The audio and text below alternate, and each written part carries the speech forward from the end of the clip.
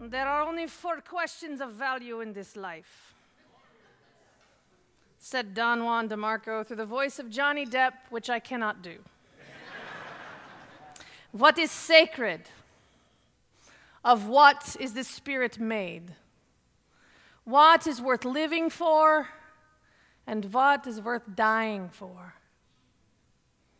These are the very same questions to which the scriptures of the world's religions offer an often detailed response. And it is in these very details that we are often divided and sometimes even lost. With all of the world's religions originating from different contexts of culture and history, offering a different path to answer these questions, there are those, maybe even some of you, who struggle with the question, there are so many choices. How could I possibly choose between them? There are those who find the scriptures of the world's religions to be contradictory in their details, and who use these contradictions between texts to claim that the scripture that they support must be the only correct one. And there are those who use those same contradictions to claim that none of the texts have any value at all. And there are others who refuse to engage with anything outside of the scripture that was given to them in their family or that is most present in their culture, choosing to turn a blind eye to the diversity of the global experience of the holy, choosing to turn a blind eye to what is sacred in this world. 2 stories in my own history come to mind specifically when I thought about this sermon. The first is about a friend of mine who was talking to her father about her father's experience of parenting her. Maybe you've had the opportunity to be in a conversation like this, adult to adult, with your own parent. It can serve as an opportunity to connect and to heal, and it can also be a complete disaster.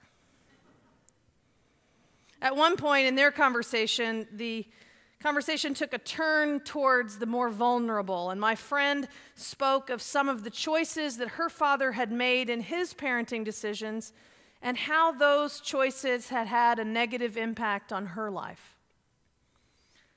Now, obviously, this was difficult for him to hear and to take in, and for whatever reason, he responded quite flippantly, "Well, it's too bad there's no manual on how to raise a child." Now, my friend has a child of her own now, and that was actually one of the motivations for her even wanting to have this conversation with her father in the first place, to learn from his mistakes, what he would do differently, what the reasoning was behind some of those choices that he had made. His response was frustrating to her on multiple levels, and he was not willing to or could not yet recognize her struggle. He was not seeming to take ownership of the difficulties that they had had. So my friend's response to her father's comment was, "Well, Dad, actually, there are probably over 5,000 books that have been written on parenting and child rearing."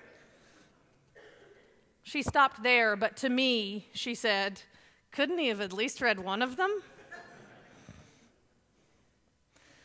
The other story that I want to share with you this morning is a little embarrassing. I used to have this terrible habit of picking apart other people's certainty about their religion, even to the detriment of our relationship. It was a while ago, and I've learned that this is not how I choose to be. But I was working with a man who I genuinely liked, and yet I could not understand how this very intelligent man could be so literal, so fundamentalist in his Christian beliefs. It just did not add up to me. So for a while, I think he found the dialogue between us interesting and a challenge, so he engaged, until my questions started to dig at him. a bit. I must admit that at the time I found this kind of amusing. I would say things like, did you ever notice that they called Jesus Jesus of Nazareth when he was really born in Bethlehem? I remember very clearly the last time we talked about religion, our last conversation before it became an off-limits topic in order for us to maintain our working relationship. One day, he told me that the reason why he was a Christian was that he used to work in a neonatal intensive care unit.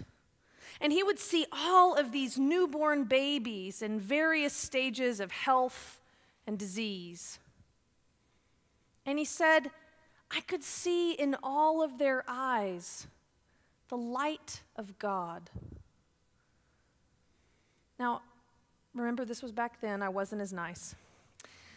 I remember having several thoughts at the same time about why this wouldn't necessarily make him a Christian, per se. Maybe it would make him a theist, but it wasn't. It was just his context that made him a Christian. If he had had that same experience at a neonatal intensive care unit in India, it might have made him a Hindu.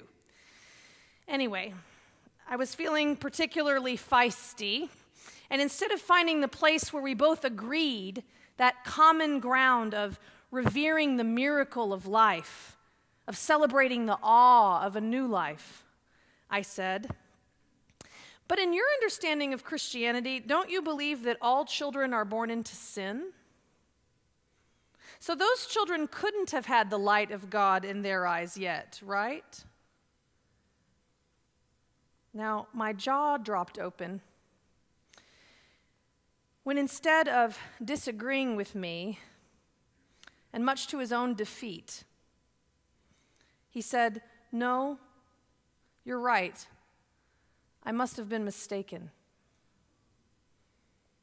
Instead of allowing his direct experience of wonder and awe to hold significance against this contradiction to him in theology, he gave all of his power, all of his experience away to one interpretation of the text.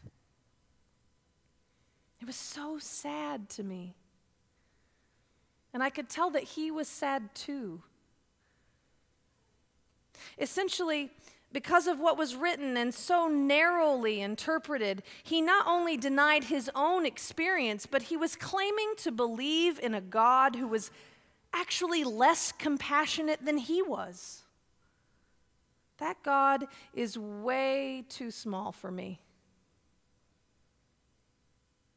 You see, what is held sacred in our culture is sometimes placed high up on a shelf and protected from discernment. It's secured against violation and infringement, immune from scrutiny, because it just is that way. When Scripture is held sacred in that way, we lose the psychological truths that are embedded in its core. We lose the spirit of the text as a whole because we're buried in the particulars.